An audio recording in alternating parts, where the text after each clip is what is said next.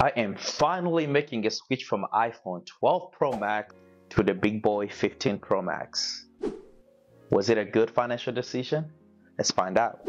So up till now, I had refused to make an upgrade because the updates have been minor to my understanding. It's either the camera is better, it's always the camera is better, the battery is bigger, or it's always something super minor. And personally, I felt like it wasn't worth me upgrading from the 12 to the 13 or 12 to the 14. But now I decided to make a leap. But some of the reasons why I did decide to upgrade, obviously the camera is so much better nowadays, especially going from my 12.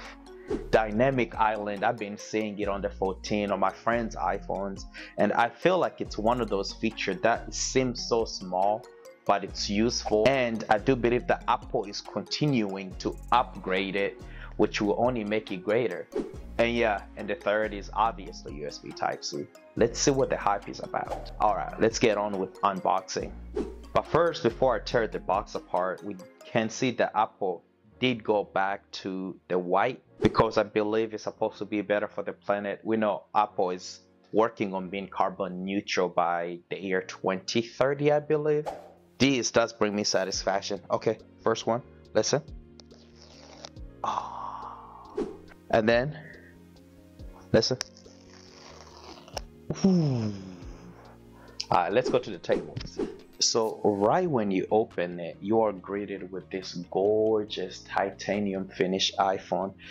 Me, I honestly was kind of bummed out. I was looking for a gold model because I think they look so good, especially the fact that I went from the blue.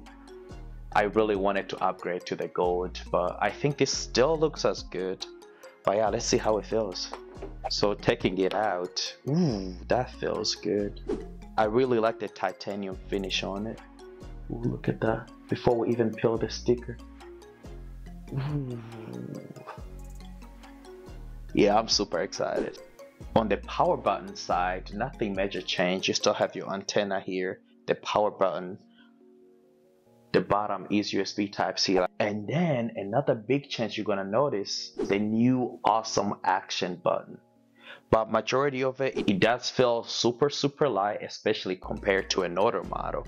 Also in the box, you get probably the biggest update to the iPhone this year, which is this USB Type-C cable. It's USB Type-C to USB Type-C. So Apple did decide to remove Lightning on the iPhone, which was an awesome update.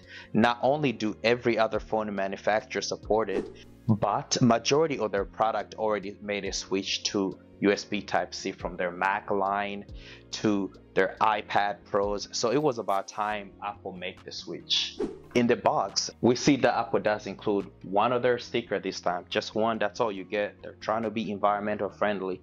And in their little booklet, instead of having the TIM ejector tool, have this little note that tells you that this phone doesn't support a physical SIM because they switched to eSIM for all their models. And then you have the little booklet, which is only a page long instead of an entire book. Yeah, that's pretty much everything in the box. Let's go ahead and power it on. So far, the material feels a lot better from the current stainless steel. There you go, you have your dynamic island up here. The phone overall just feels super good. Please go ahead and subscribe. I'll be posting my review soon. Thank you.